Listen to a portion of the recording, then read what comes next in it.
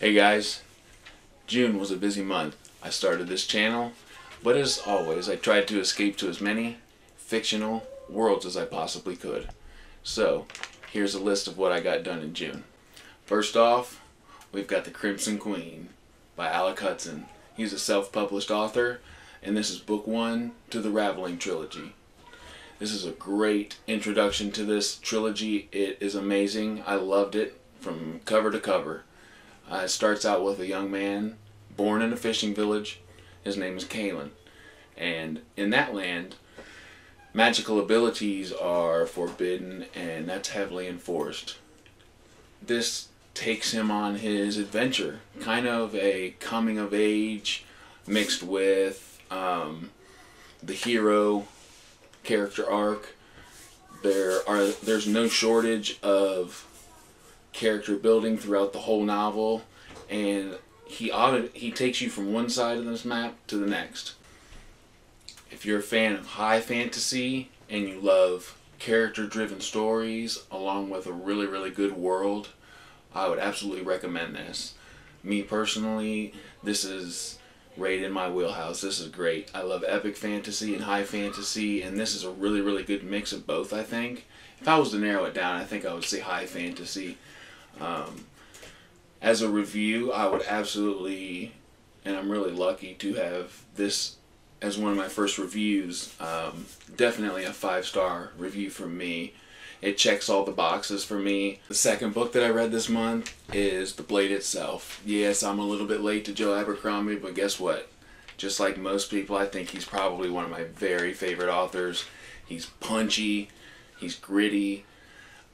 There's a reason they call him Lord Grimdark. I really didn't know what that meant as not a new reader, not a new fantasy reader, but someone who got back into it and is just starting to read Grimdark. Now I understand. It's kind of miserable, but you don't want to be anywhere else.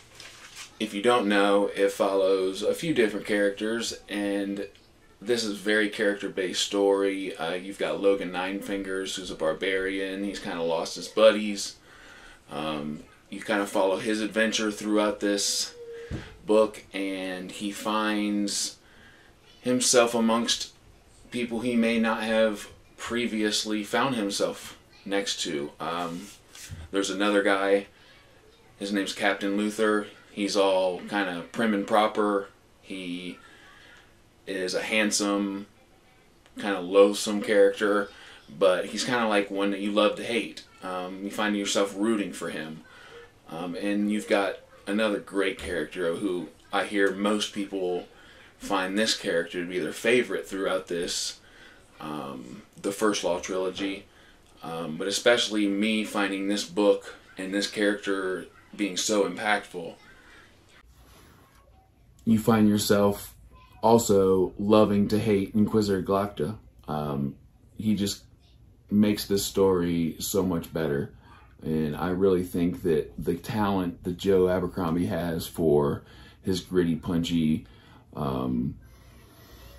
visceral kind of humor and what attracts readers to his novels in this character. So I absolutely had to give this another 5-star review. I've been lucky with the books that I've been reading lately, especially in June. So this is my second 5-star review so far. So let's move on to the third and see if I can carry that on.